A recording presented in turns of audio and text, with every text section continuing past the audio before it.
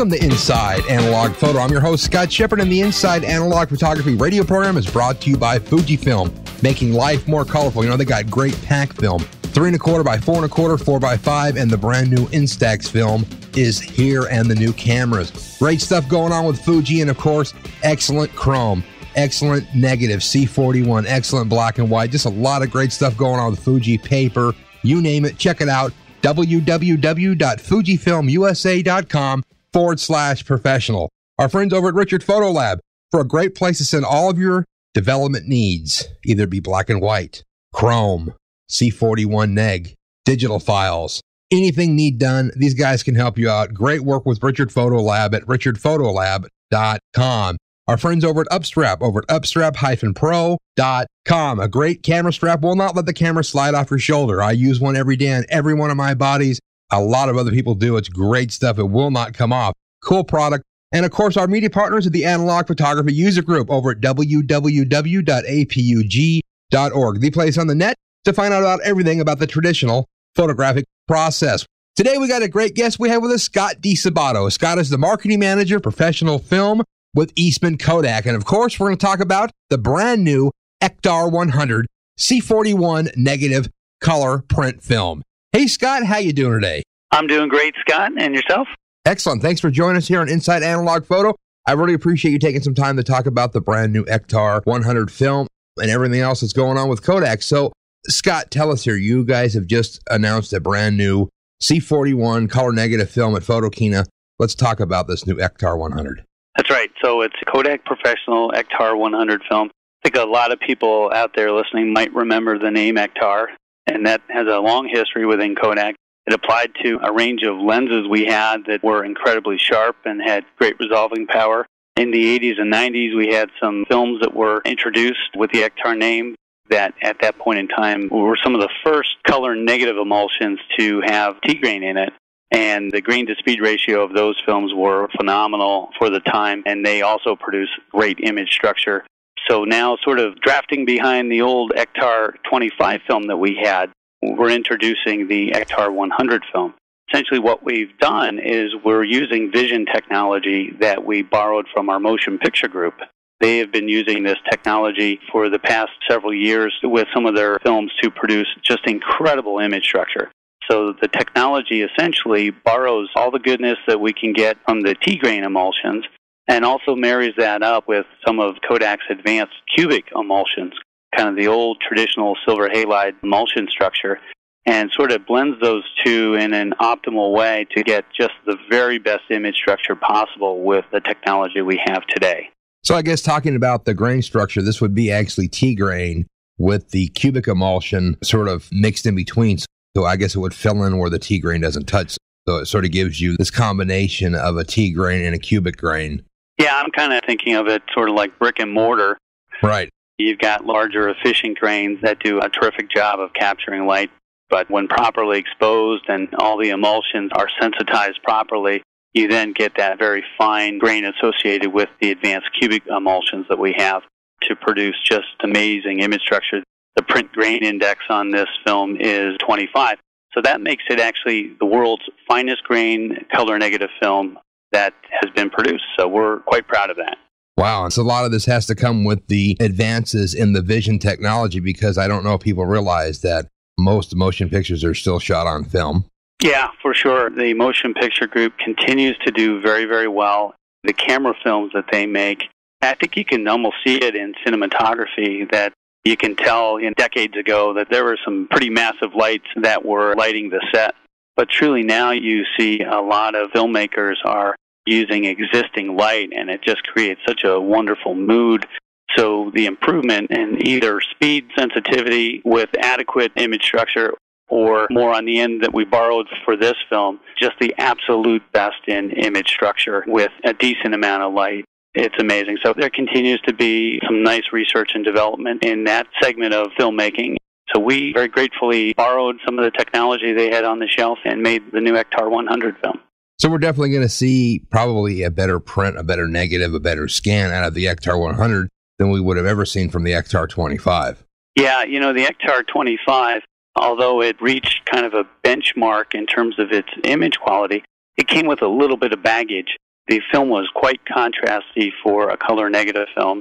You really ended up having to expose it a heck of a lot more like a slide film with very little over or underexposure latitude. What we've done with the Ektar 100 is, knowing that this is going to be scanned in most every case, we really brought the contrast down with this film to just a normal kind of moderate level. So we have our kind of shadow detail and highlight detail values closer together so that when you're scanning it, you can easily capture all the important detail that you have. But we've also built in, with this emulsion and the contrast level, some wonderful under and overexposure. You can definitely get a one-stop underexposure latitude out of this film and two stops overexposure latitude. You know, that's one of the beautiful things about color negative film, is that elasticity it has in exposure, that latitude that still captures that information and just sort of leaves you with the confidence after shooting all day that you've got that image there. If it's slightly off, the film can very easily grab what you need to bring it out in a scan or bring it out in optical print if you choose to do that. But we fully expect that the image structure improvements here will just one-for-one translate into a scanning environment. Yeah, definitely. I think you're so true with that one. I think people might ask about, okay, well, we have this new Ektar 100. It's got this great color. It pops, all this great saturation and contrast, vivid color. What does this mean with the Ultra Color Series 100 and 400 films? I think the Ektar might be replacing some of the older Ultra Color emulsions. How's this working out? Yeah, you're right, Scott. If we look at what the Ultra Color films were created to do, the Ektar 100 does all of those things just a little bit better. So without any apologies, I think moving a customer that was looking for high impact, incredible image structure, and just that general kind of pop and saturation you're looking for, I think Ultra Color 100 customers will be very, very pleased with the Ektar 100. Now, in the past 2 years, we've made actually 2 revisions to the Portra 400 series. So the Portra 400 VC film is going to replace the Ultra Color 400 film.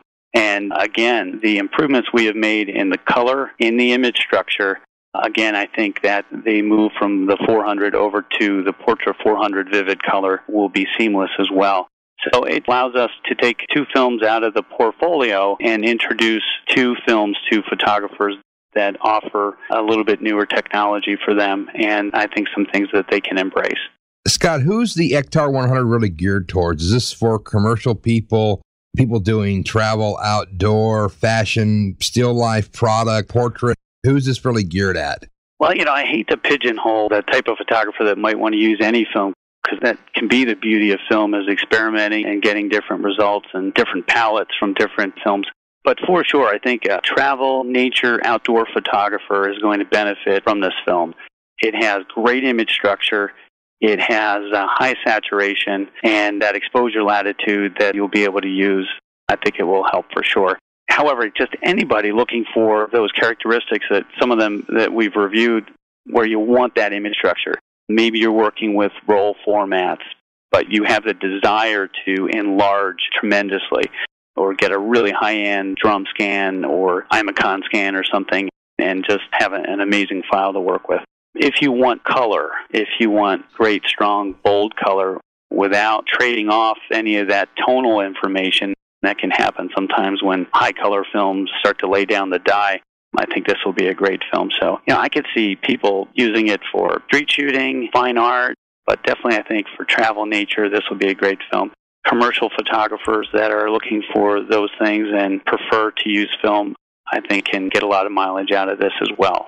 So I'd really like anyone that kind of has a passion for high color or image structure to think about this film could end up in their camera bag. So I think that kind of covers the list of possibilities, but we'll have to see. Yeah, and I think some of the stuff that's been showing up, because, you guys have been giving out samples at Photokina and, of course, at Photo Plus a few weeks back in New York City. I think the film is in stock with a lot of the retailers, so it's actually showing up and people are putting their sample photos up online. And there's a little Flickr group already going for Ektar 100, and the results have been pretty impressive so far, that at least you don't know the quality of what's being shown up on Flickr and so forth, but the stuff's pretty cool. It definitely has a pop to it. Yeah, I've seen some of the Flickr imagery up there, and it's great. Some of the stuff that I enjoy looking at, and the film is definitely pleasing. And it's great to hear then that the people that have scanners at home or were getting it done at a lab are finding that the film scans well, because that was really a project goal with this film. But to see the results, and I'm also loving the comments for them to post the files so that people can really dig into it and see what the film's all about. I think that's exciting. But yeah, the film looks good, and it started shipping towards the end of October, so it's out there and available. Photographers can go to our website, and they may actually have to pull down the catalog number and maybe ask their local professional dealer to order it for them, just because this is a brand new film that doesn't have a predecessor necessarily. So in some cases, the dealers might just be finding out about this as well. You can find it, and most places are going to have it here soon enough. Yeah. Rattle the cage enough, it will show up at your local store. Or just buy it in bulk from one of the online retailers. Or your labs. I mean, that's another thing, too, is people that are Kodak professional labs, I think, are going to have this emulsion in stock in-house. So if you're actually working with a lab, it's probably a good place to check with to start with. Yeah, and I would just say that any place a photographer is currently getting their film, when it's convenient for them, that they will be able to order the film or find it directly or through a distributor for sure. Let's talk about how this would affect or have an impact, Scott, on maybe people shooting chrome, because if the claim that Kodak is saying this is the finest grain film ever made, if you guys put that on the box, I'm sure Kodak Legal ran this through the ringer to be able to make this claim. Well, how would this relate to people that are shooting chrome? Because I know anymore E6 chemistry is sort of touchy. Unless you're doing it yourself and you're sort of really into the whole darkroom gig yourself, sometimes it can be a little difficult to find a really good E6 lab in some farther reaching out spots of the country. It's great if you're in San Francisco, New York, Los Angeles, blah, blah, blah. Great. But sometimes, maybe I might want to shoot something besides chrome because it's a hassle to get done unless I mail it off. How is this compared to maybe shooting Ektachrome or some other type of chrome-based reversal film? Yeah, great question, Scott. Really, I kind of break it up into two pieces. The claim that we have is world's finest grain color negative film. But to your point, it's sometimes hard to compare print grain index, which the color neg films are measured by, and RMS granularity, which the chrome films are measured by. But we did some very, very high-end scans shot with the Ektar 100 film, our E100G film, which is Kodak's finest grain transparency film, and also one competitive film. We shot the same subject, did a high-res scan, enlarged it several 1,000%, studied the dye cloud patterns on all three images, and it looks like the Ektar 100 has potentially a slight edge among the two other transparency films there. So I'm not sure where that goes, but I think everybody that is shooting chrome for the color and image structure won't really be giving anything up if they were to make the move over to the Ektar 100. And obviously, looking at a chrome on a light box is its own reward just because the color gamut is just so incredible. But for anyone that ultimately is working in that hybrid environment, this has a lot of other benefits being a color negative film. But to your question around processing, for sure, there are challenges with finding E6 processing and good E6 processing. That's an important part to consider because with E6, the film is your final product, so it has to be done very well. And there are some great labs out there, and we expect them to continue on. But for people that are suddenly inconvenienced by not having that lab down the road anymore, and they still like to use film, maybe their client base is fine working with film, I think reaching for a roll of the Ektar 100 and scanning it as most chrome film ultimately gets scanned is a real possibility to replace either a mild or high color chrome film with very high image quality. I think this certainly has the potential to provide a safety net for photographers that want beautiful film, but convenient. Exactly. Like you said, E6 is great. There's nothing like looking at some chrome on a light table, but it is touchy with the chemistry, and a lot of labs that don't do E6 as much as they used to, just because of our little friend Mr. Digital, has sort of put a damper on some of the E6 laboratories and a lot of guys closing down and keeping their chemistry up. So like I said, I think this is great, and you can actually take this type of film, a C41 process. I mean, it's really hard to kill it, and you have to be really dumb to step on this one that bad. So you could take it to any corner drugstore and get this stuff processed. Yeah, you're right, and we talked a lot about exposure latitude already, but color neg film, to a degree, has processing latitude, where it can be good to great, and the image quality is going to be pretty much the same. Yeah, I still think people should go buy a case of chrome, though, and shoot it and learn how to do correct exposures, because this teaches you how to be a good photographer when you have such a narrow exposure latitude like a piece of chrome reversal film. And I think people should actually learn how to do photography on chrome. And then once you're there, then you can go ahead and step into some C41 and have a little bit of latitude. But the problem today is people start off, they've never shot film. They're shooting digital. They don't know how to do exposures. They're relying on some kind of raw file from a digital camera. You know, digital's fun and great and all that, but really to be able to be a real photographer, you need to go out and shoot chrome, I think, and learn how to do exposures. There's still something with shooting chrome. I don't know. Yeah, all films and digital are tools, but yeah, in terms of cutting your teeth and learning, chrome film reveals very quickly what you've just done, for good or worse. Like I was saying earlier, there's nothing finer to look at than a well-exposed chrome. And the beauty, too, is it's not open for interpretation. If you were shooting in warm light, sometimes the color negative system or digital white balance will try to correct that by adding cooler colors in there. But chrome takes into consideration the exposure you gave it, the quality of the light that was there, and there's no doubt about it. It really helps you connect with your equipment and the way you meter. I agree. I think it's a fantastic way to start. And it's been interesting, Scott. I get to work a lot of trade shows, and I've had photographers, just judging by their age or number of years shooting as a photographer, I would guess maybe never really worked with film, and they've maybe started out with digital. They hear things about film that the essence and a lot of the intangibles and the grain structure and the look and the feel. Over the past couple of years, I've had photographers that were 100% digital forever come to me, and I sent them away with a couple rolls of film so that they could experience what is the foundation for a lot of the terminology and a lot of the technique, so they feel that they've experienced more. And a lot of the things that people are trying to replicate with digital, especially like black and white grain and that, I know a pretty easy way to do that is to shoot film in the first place. But I think every photographer has that choice of tools in front of them, and it's just been great to see. And we have some research over the past couple of years that sort of bears it out, that professional photographers, even though about 90% of them use digital very regularly, they will still use film. More than half of professional photographers out there still use some film, maybe for personal work or for fine art or for documentary projects that they're working on, or a specific client that prefers the handoff of film and all the information that's contained there. But it's great to see, and as a result, Kodak is able to build a sustainable film business around what we call internally the and world. It's digital and film, and that's great. It allows us to introduce films like Ektar 100. We invested in this film, and we would only do that if we expected to see a return on this film over the next several years. And in fact, we've had a great couple of years stretch here, Scott. Last year at Photo Plus, we introduced our T-Max 400 film, and that's the world's finest grain, sharpest 400-speed black and white film. And that is just an absolutely superb film. Back in 2006, 2007, we revamped the entire portrait lineup of 5 different films. So we are continuing to invest in areas where we expect photographers will continue to use those types of films for the foreseeable future. No, definitely. And I think that people are coming around to the film stuff that have always shot digital, people that have never shot film. I think they have a deal now where it's like they're in the computer all day, every day, at work, at home, doing this, doing that. And people want to go out and do a craft. They want to actually shoot film because they don't want to be in front of the computer.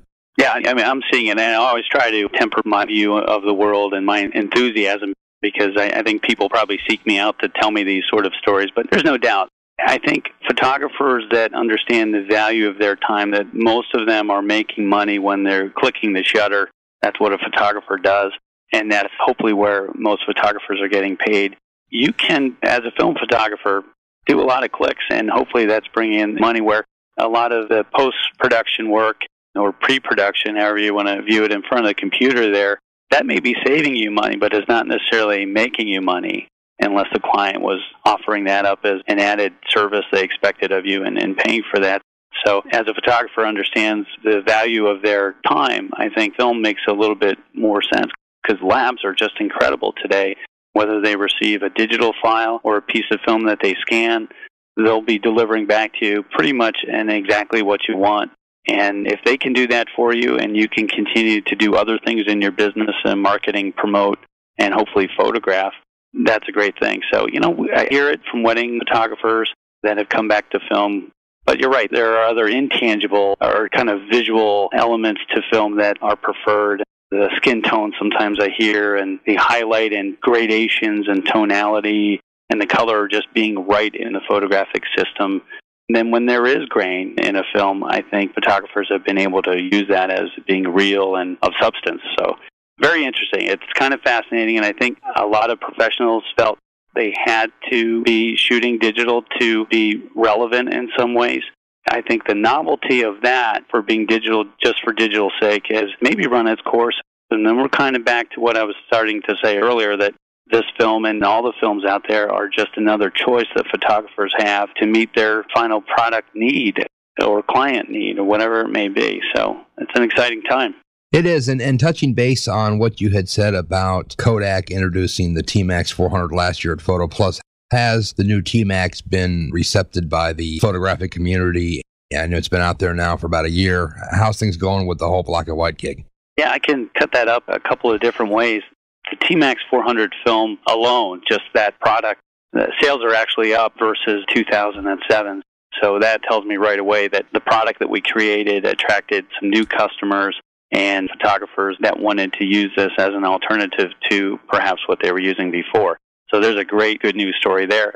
However, I think the whole black and white segment has either benefited from this introduction or just black and white is doing very well because our sales are very, very competitive with where we were a year ago. So I think that's fantastic news.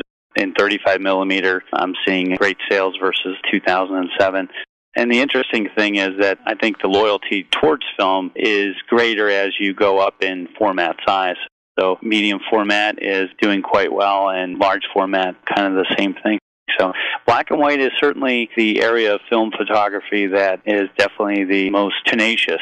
And that's great to see. But if we break it down to some of the things we've talked about just in this call, Scott, the whole Fine Art Association, the whole documentary type of work that has continued to be somewhat film-based, I could see both of those types of photographers using quite a bit or maybe just a little bit of black and white film for those sort of projects.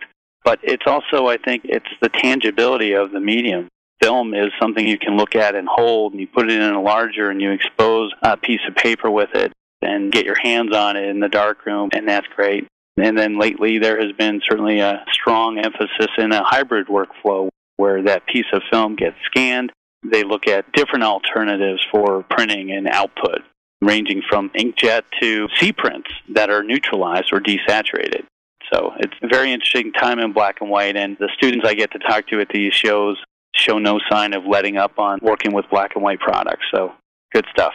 Great to see that everything is evolving there. I guess we should probably touch on that everybody always asks about is Kodachrome. Kodak is still producing Kodachrome. You can still get it processed at Dwayne's in Kansas.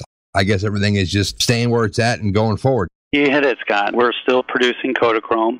Obviously, I think just having one lab worldwide has impacted and affected the convenience of that film emulsion to photographers that wish to use it. We're still producing it, and the sales are not nearly as strong as what we see with our Ektachrome line, just a small fraction of what Kodachrome was in its heyday. But there's still a system out there. We make professional 64 and consumer 64.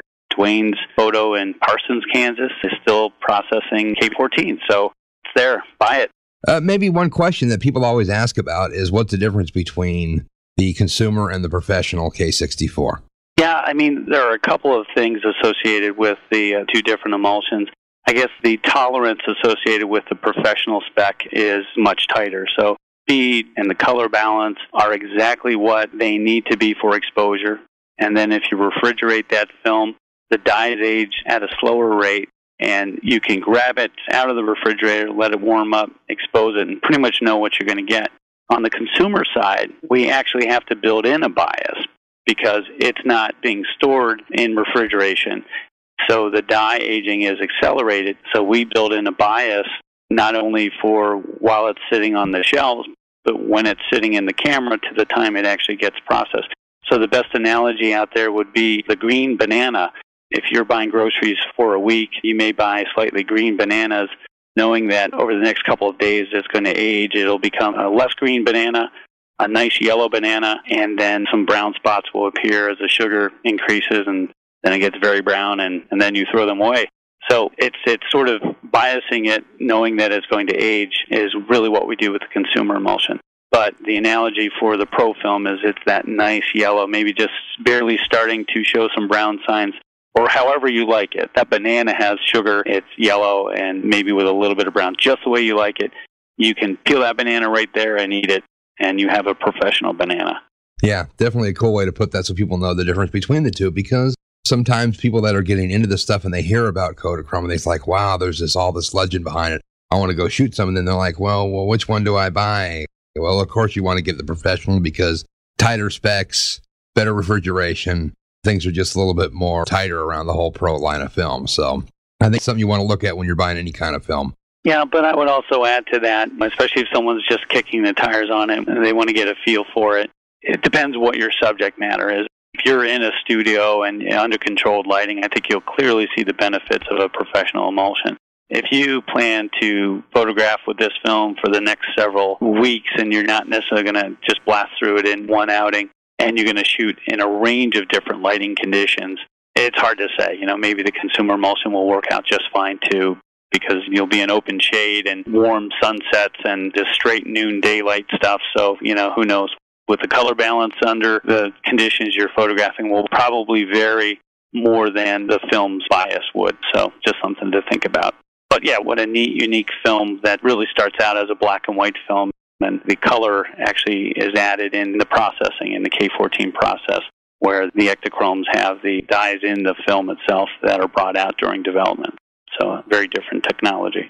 It's just something I think people should play with if they've never actually played with any Kodachrome, is actually shoot some and experience it. It's just really cool. Yeah, I agree. What can you say, Yeah. One last thing I want to touch on here, Scott, is how the reception of the Portra 400 VC has been. This was also announced at Photo Plus last year.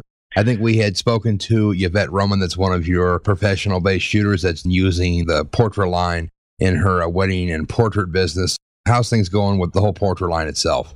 Yeah, the launch this year was just a really easy to implement revision that allowed us to improve the grain yet again.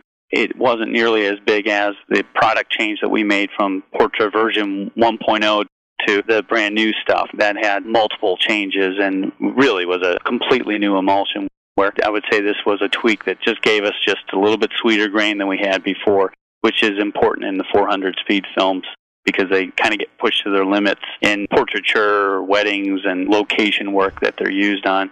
So, yeah, the reception's been really good. The improvement in grain has been noticed, and again, that's what we're striving for, is to make sure that that film in a hybrid workflow is keeping up. And when we have technology that we can put into these films to improve the results, we'll continue to do that. So, yeah, it's gone well, and nice to see some groups of photographers like Yvette that are very loyal to using film. Even though they're very comfortable with digital, there are a lot of things that they much prefer over film, and any chance they have a chance to make the choice themselves, they've been using film. Yeah, I think it's just a great time to be shooting film, to be able to capture on a great analog emulsion. Like you said, most people are into a hybrid workflow, even professional labs. They'll develop the stuff in multiple fashions, but then it's all scanned and then sent back to a customer. Maybe it's modified slightly if there's any kind of adjustments, and then it's sent back to a lab, digitally printed on an analog process paper through a digital exposure. Yeah, I think it's a great time to be able to play with film itself and still be able to use these newer technologies to enhance your workflow and just have fun with the stuff. The original raw file, if you will. You can go That's back it. and scan differently or scan with a highlight or shadow bias. And the wonderful thing is, in 10 or 15 years, you can feel pretty comfortable that you could probably go back and do that exact same thing. It's neat to talk to people that are going back and revisiting some of their early work that maybe at that point in time wasn't important to them or wasn't where their style was heading. It's great to see them being able to go back into the 60s and 70s and look at some old work with a new appreciation. Go back, scan it, and you're not locked into a piece of technology that is limiting. I know some of the early cameras that I worked with at Kodak were 1 megapixel, and that was a professional camera back in like 92. Great when you have the immediate need and you need immediate access to the image, but wow, pretty cool to be able to go back to the mid-60s and find a piece of Tri-X film and scan it, and you pretty much have that look and feel that you can get today. So neat stuff, and it's great to be able to go back into your work and make it relevant today. It is, and I think that's the big thing with film is you do have this original raw file, this original capture, and technology is changing very fast. I mean, look what you can do now with your in-studio software with scanning. Like you said, well, do I want to scan it for the highlights? Do I want to scan it for the shadows? Well, now you can scan stuff in HDR, and you can make multiple pass scans to get all this information and pull many stops more of information out of a piece of film than you could have even a couple years ago with the same gear. So the software is advancing. So that's what's great, I think, about capturing on film is you have this recorded image that you clicked in time. You've captured time on a piece of plastic. And now you can come back, like you said, 5, 10, 15, even 20 years later, 100 years, and scan it with newer technology and actually pull more information out of it. And you have something that's there. And we don't know that these digital files, I mean, look how the evolution of the digital camera has been and even the computer itself. And can I read files right now that I wrote on my Apple II in 1976? Not really. Yeah. So, well, I mean, what's going to happen with digital files? Yeah, I mean, I don't really want to slam digital because it can be pretty awesome. Oh, no, it's great technology. But you're absolutely right. It's file formats and media types, the archivalness of the media. Those will all be questions that will become more and more important as photographers build up a giant body of work, and hopefully they're preserving it with kind of redundant backups that they can continue to access and update those files. But yeah, it's nice. And the other thing that you hear once in a while, too, is that film gets thrown out less, too. So you do have that opportunity to go back many years or several decades later on. You were less likely to toss it, and you'll be able to read that analog file first with your eye, and then as you really want to get into that and do something with it with a film scanner. Maybe one thing we could touch on real quick, Scott, is, people that aren't really used to using film, that are starting to shoot more film, and they want to be able to archive this stuff. What is a good way that someone needs to store their negative? So when they do have this great caption, they do want to keep it around for 20, 30 years. I mean, they used to put this stuff in like little vellum envelopes, and they put them in plastic sleeves now. There's different ways to store it. What is just a good way that someone want to keep their film in a nice, happy environment so they can look at it 20 years from now? Yeah, I think the first step and the most important thing is to make sure it was properly developed, processed, and washed, so that the fixer did its thing and the final wash sort of extracted all the remnants of chemicals in the emulsion to the best of our ability. From there, you typically would store a film in a non-vinyl PVC environment in a sleeve that is made for archiving. You have to watch with some papers because they may have traces of acid in there that will attack and degrade the photographic emulsion over time. So in terms of sleeving or putting them into file holders, definitely go with an archival. I guess the rule of thumb is if the plastic smells, don't put your film in it, because that's releasing gases that will, over time, attack the film, especially the color emulsions. The next thing to think about is temperature. Dyes age in a number of ways. One of them is its thermal properties. Just the heat creates activity with the dyes, so you want to store it in a kind of a cool environment. I even know photographers that have what they would consider priceless images to them that will store these in a freezer. I'll get to a point about that in a second.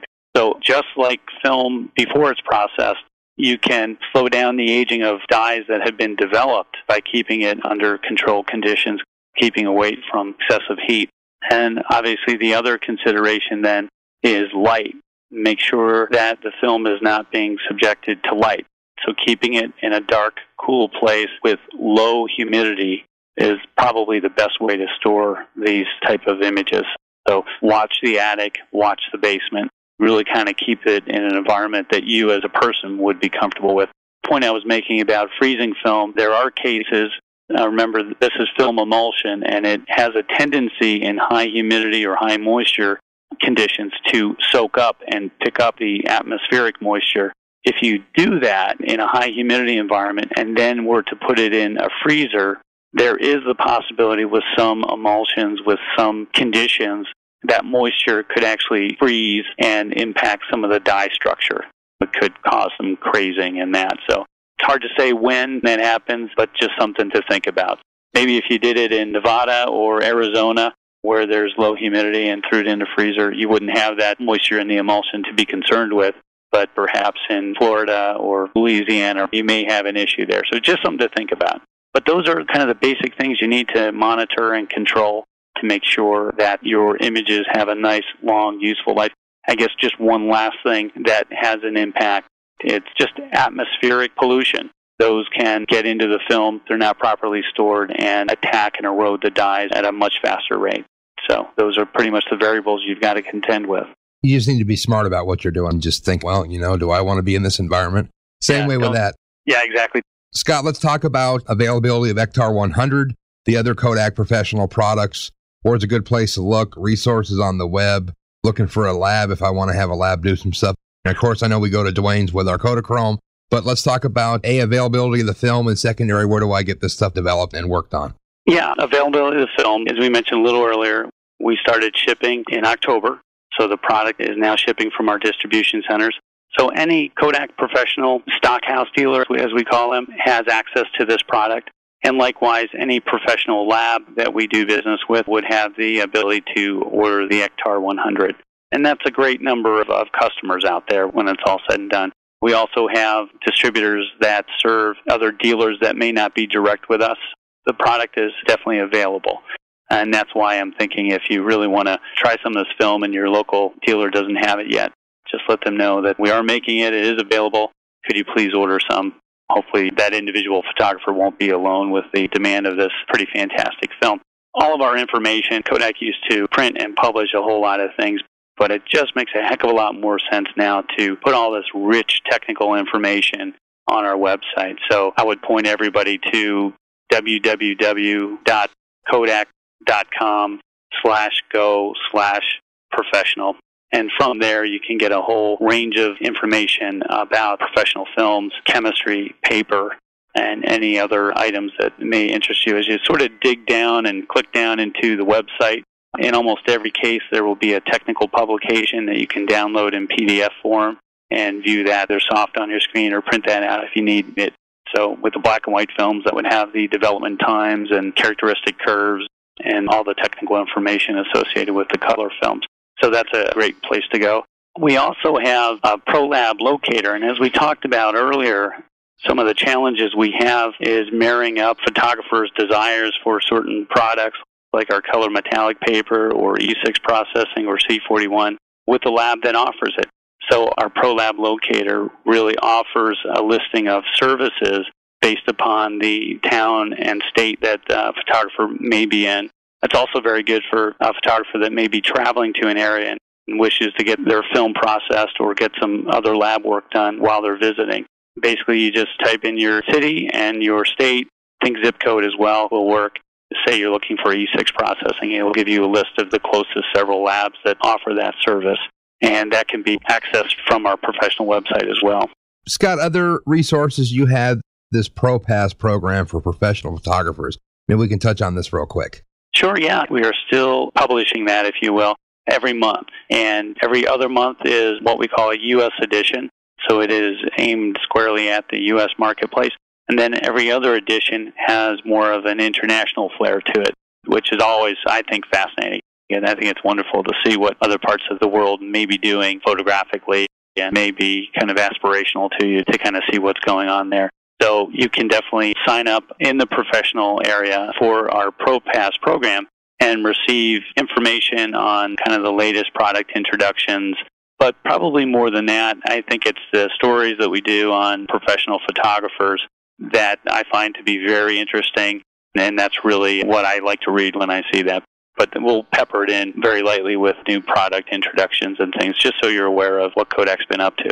Yeah, and there's a lot of great info there. And like you said, it's cool to read about what other photographers are doing, because I think that's a lot of things that other photographers want to see is, well, what's this guy doing? What's this girl doing? What's going on? What are they doing? What kind of image are they creating? And it sort of gives other photographers a more creative spark to get going and maybe try something else, or, just play around. So it's great to be able to read what other people are doing and using this type of product. So it's pretty cool.